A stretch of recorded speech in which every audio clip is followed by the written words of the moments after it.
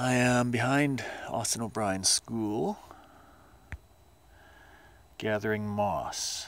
I'm gonna try that moss in the blender kind of thing I saw on the internet and see if it works. See if you can grow moss on logs and crap like that for the frogs.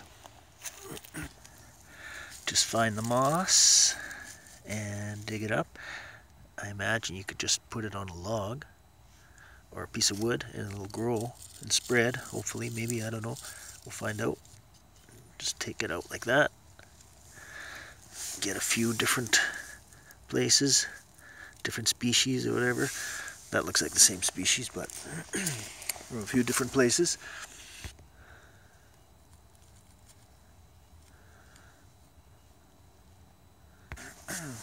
Let my little stash there. Some more here.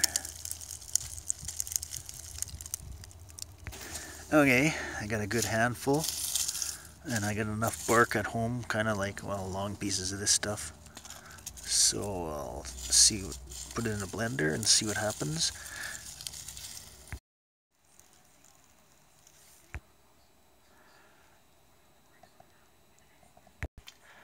I added 2 drops of this to kill the chlorine in the water before I put water in there.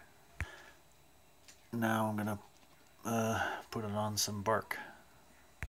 I planted some clover here, and it's not coming up too well. I think it's because it's not enough sun or light or whatever. And this light's always on, and this mister is on a timer, and it goes on about 3 times a day for 15 minutes at a time. So I'm gonna put the lid back on there, but first I'm gonna paint that bark, that bare bark, with this stuff, like so, and then paint it on.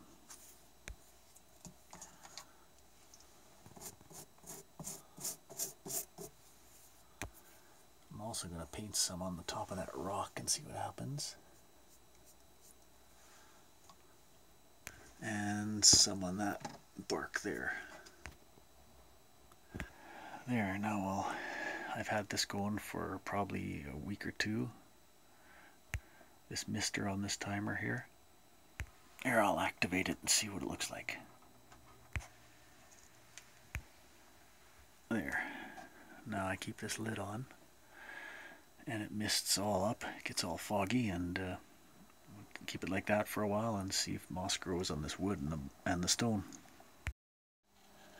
It's been about a month later.